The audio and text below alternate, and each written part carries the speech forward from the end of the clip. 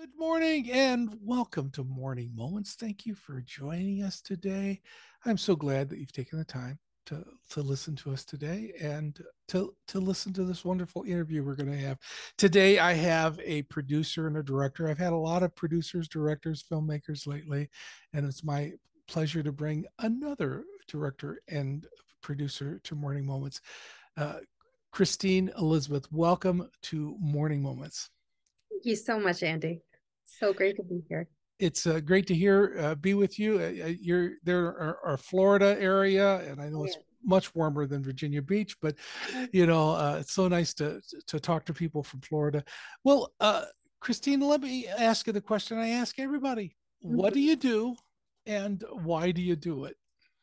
Well, I have a couple hats. I know a lot of people do, but I'm very passionate about all my hats. First of all, I'm a mom, and that is my greatest passion and joy in my life. Because from 9 years old, I knew I wanted to be a mom, even though I didn't know what that looked like.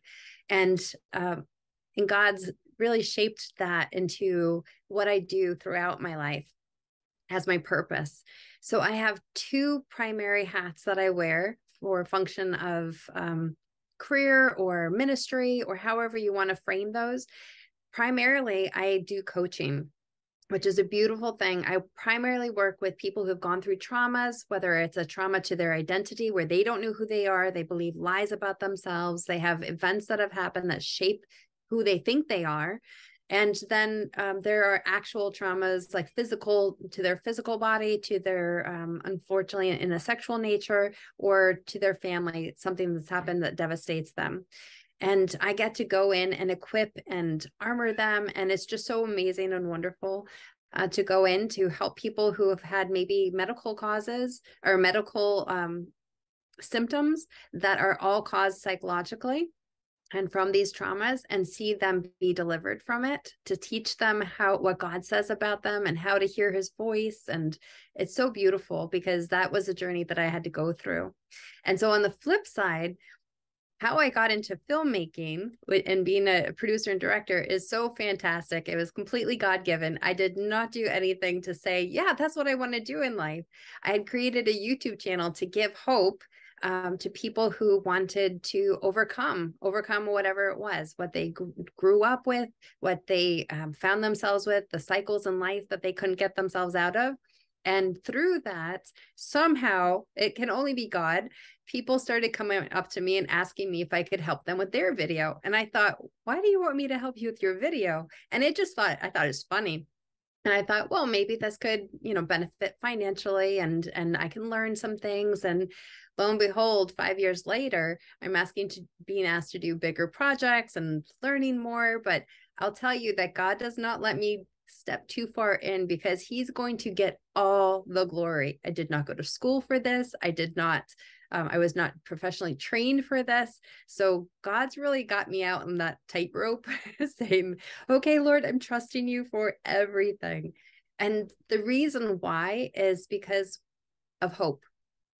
I did not have hope. My trauma and all the things that I had gone through and experienced when I was younger as a child, the things that I went through in my adolescence and young adult years, I didn't have hope. And hope is so powerful. One person's story can make such an impact in somebody's life. And I don't know how to describe it any other way, except to say that what you have to say, what you've gone through, even if it's a little piece of, if it's a little thing, you haven't gone through a tremendous trauma, but you've gone through conflict, and you have a story to share. That is such fuel for the kingdom, because in Revelation, it says that we overcome by the power of the blood and the word of our testimony. And that is so important. The movies that are out there right now that really empower and inspire me are all true, like true stories. They're based on reality. They have real characters that they're based off of. So I'm super excited to be able to do that in my first feature film. And that film's coming out, but what's the name of that film? The film is called I Am Josiah. I Am It's Josiah. It's based off the book written by G.W. Tolley, which the book is also called I Am Josiah. But the beautiful thing is the name Josiah means God heals, God supports. And it's what God does, right? In the Old Testament, he changes names. In the New Testament, he changes names. And he's not done doing that. We might not legally change it, but he changes it in our hearts. It's amazing. So, what's the story about that you're so passionate about? Well, tell us a little bit about that story. Well, I think the reason why I'm so passionate about it is because it echoes the pain in my own past. And I see not just the pain, and so I can relate to it, and I can relate to the stories that are out there. I know this won't post right away, but currently, right now, we're dealing with the shooting in Nashville, and that pain of identity, the pain of not knowing what it is that who I am, what I'm supposed to do, and just living out of like this mess of resources, that we call life skills, which aren't really good because we're not taught how to handle the really serious, hard things. Not all of us, some of us gratefully are, but a lot of us are learning through those hard times and where God meets us. Now, for my story, I couldn't imagine being any less desirable to God. Where I was, what I was doing, the mess that he found me in. And yet he called me as though I was a precious white lamb, like a spotted white lamb or a spotless white lamb.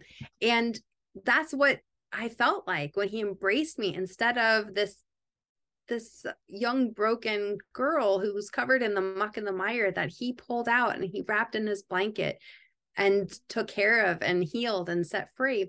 Well, GW's story is the same. It's of course a different variation, but that's the most beautiful thing is meeting each other in our pain, in our trauma, in the symptoms of those effects rather of the traumas that we go through, drunkenness, suicide. I mean, many people have gone through these terrible things, and the results of them are ways that we're programmed to numb the pain, right? And when we get to the end of that, God is such a shining light, and we're so desperate, and it's a gift. Desperation is a huge gift, and we're so desperate, and we look at him, and all those lies that we believe that God wouldn't want us, all those things get silenced because we're ready. God has prepared the soil, and he is now tenderizing our hearts and planting new seeds and creating new things. So to see that redemptive story is so powerful because just like myself, just like GW, there are other people out there who think there's no way, if you knew what I did, there's no way God would want me. And the truth is that there is nothing that you've ever done or could do, past, present, or future, that would disqualify you from his love. And so that message, I am profoundly passionate about sharing. When you talk about God's love, one of the things that amazes me so much, and I've been saved for 59 years, and I'm still amazed by that moment when I asked Christ in my heart. This moment right now, God's not going to love me any more or any less than he does right now. Yeah. There's nothing I could do to cause him to love me any less, or nothing wonderful that I could do to cause him to love me anymore. That's Mm-hmm. a love that us humans cannot possibly understand, Well, but that's God's love for us. supernatural love. Oh, such an impact. Yeah. Because we fall in love with people, right? I mean, even our children, they come from us, but we grow in love with them more and more. But you're right, time is not something that is God's constrained by. So it's, yeah, mind blowing every time. There are people out there that has had that trauma that you talked about, have felt used, have Mm-hmm. felt abandoned, have felt they were disposed like a bag of trash that you just put on the curb. What would you tell folks that feel that way about their journey and how it can be? Mm-hmm. Well, first of all, if you're out there and you're listening and you feel abandoned, you feel aborted in a sense, you feel rejected, know that that is not coming from God. There are so many broken people, and that's where it's coming from. It's coming from the brokenness of people. And I want to express my deep sorrow that you've gone through it and ask for your forgiveness for these people. that you could sense a little bit of peace, because forgiveness will set you free from the bitterness. And I would say, as far as the hope goes, don't take my word for it. I just have one story. But if you go onto YouTube or any of the search engines and you put on stories of hope and testimonies, you will see people who were drug addicts. You will see people who were prostitutes. You will see people who were in lives that you can imagine. You would see people like myself who were in the occult. There's nothing that God does not want to redeem your life from. And the people, and I'm sorry to keep saying this, but we have broken people. They're in the church, they're in the world. They don't know how to take care of everybody, but the Lord does. And the Holy Spirit is a comforter, and he is a true friend. And what I recommend is that you find people who have that love and compassion, who you say, like, there's something different about them, and lean into them, because they can lead you to know who Jesus is as the Messiah, as Christ, as Savior, as Redeemer, and take that journey. And it's one of those journeys that it's one step at a time, but it all begins with a request. Jesus, I want you to come into my life. I want your Holy Spirit. I want you to change my life. And that's it. That's it. We recognize our need for him. We recognize that we can't get to heaven on our own. We can't experience the kingdom of God on our own. And we need him. He is our bridge. So if you feel abandoned, if you feel rejected, if you feel like trash that's been put out, know that you are not alone, and that there are stories of hope to encourage and fuel you on your journey. And it's a passage of one day at a time.